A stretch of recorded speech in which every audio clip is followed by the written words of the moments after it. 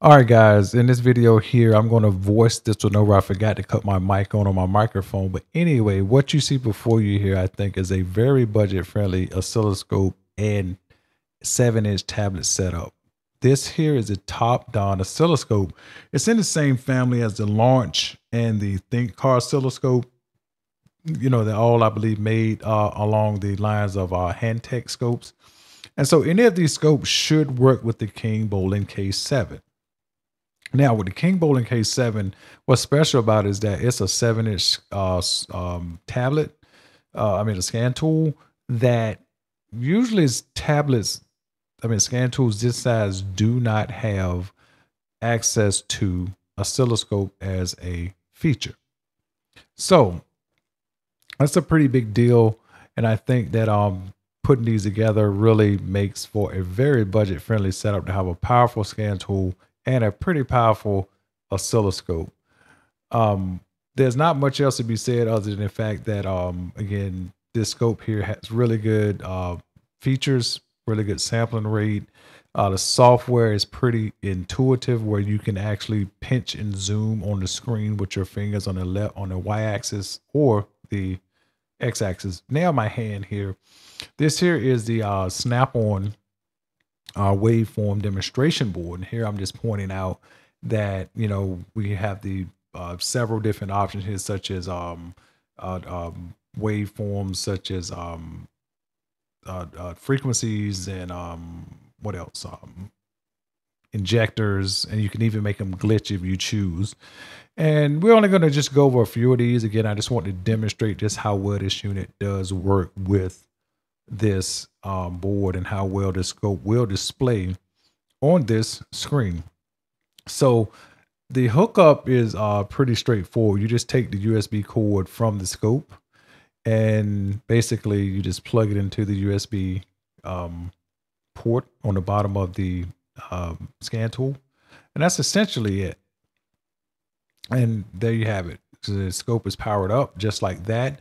And if you go to module, it'll show that you go to the module section, the scope is connected, and what will happen is that because it's connected, it'll automatically open the software. This takes a second or two, and there you have it. It's opening the software, and the software is getting fired up, and that's pretty much it. Here I only have one channel active, but again, this thing has a million giga samples or 1 giga samples, and you can turn on. I'm turning on all four. What I want to say channels right now. And I'm just showing you how you can touch the screen and go up and down. And basically you can separate the channels just by touch, just like that. I don't know what channel it is. Maybe there's channel 3, channel 2, and channel 4 is the green, I believe. And that's pretty much it. And they're easy to turn off just on the touch screen. So that's why I really like this scope. It's like really intuitive to use basically.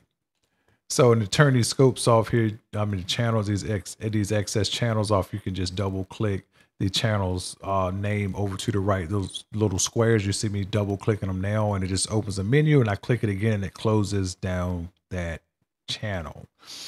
Again, you can see me just take my finger, I'm gonna touch the screen, and I'm starting to record right now. And up, going to pop the overlay onto the screen. So now I'm going to show you close up what it looks like, how you can just take your finger and move up and down on the screen, how you can use that to pinch and zoom in the Cartesian plane. Or you can also, in this part here, I'm explaining the trigger, where if you see the yellow up top in that trigger box, that means that's just for channel 1. But you can, if you click the trigger thing, and then you'll see different colors pop up that's respective to that channel, like green, turquoise, or I believe magenta. But you can also just long press the trigger, and then you can just drag up and down, and then you have your trigger. You can just manually put anywhere on the screen just like that. All right, so what am I going to do now? I think I'm going to go ahead and connect up. Let's see here. Connect up some things to the demo board here. Let's see what we got here. Yeah, I think the first one I'm going to do is the injectors, the injector pulse. And I'm going to show you, and I'm going to demonstrate how to, yeah, there we go. There's a pulse, and I'm going to demonstrate how you can just take your finger and just drag them up and down the screen if you want. and also how you can really just take and use the little button, if you will, on the screen on the right side of the scan tool to change the voltage. And then you can also use these square waves at the bottom, as you'll see in a moment, where you can actually change the time base.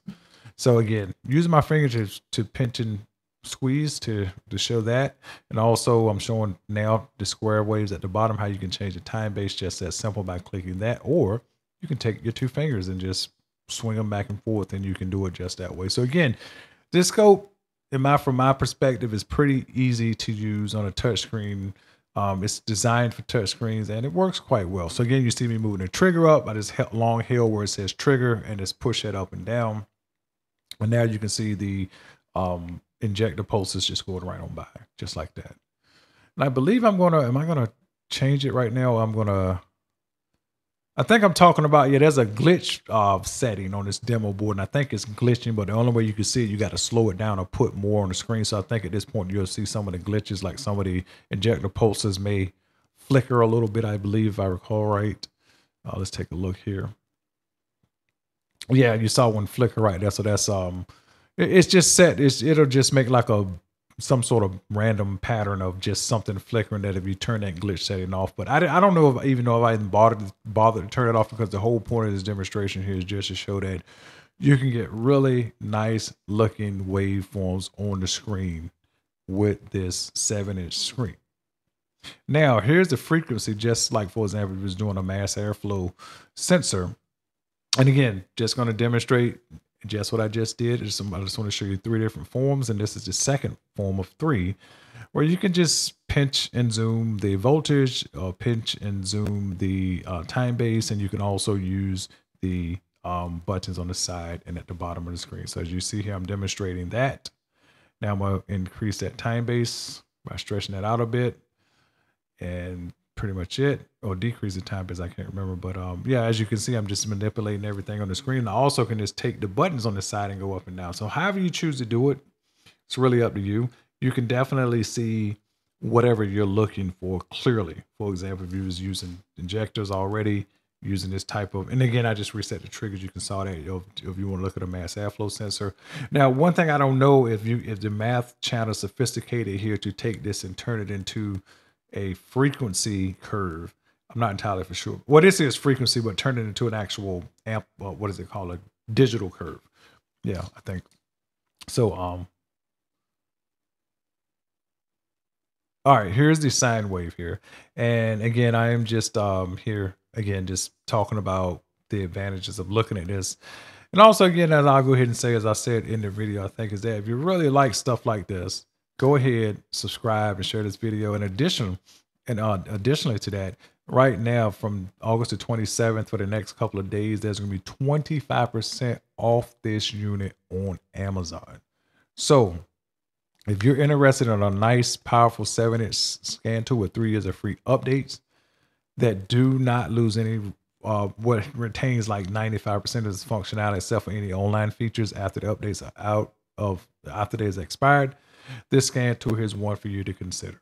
So, all right. So now, as you can see here, I'm just just demonstrating how easy it is. As you can see, the glitch setting is still on the demo board. As you can see, it's making little glitches. But anyway, I think I turned it off. But as you can see, it just works just fine. I mean, you can see that you can manipulate the time base by pinching and zooming. You can manipulate the voltage by pinching and zooming.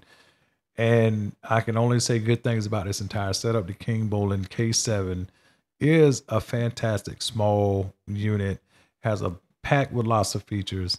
And again, if you add this to your arsenal, or if you're in the market for a scan tool of this price range, I definitely would give this one a look.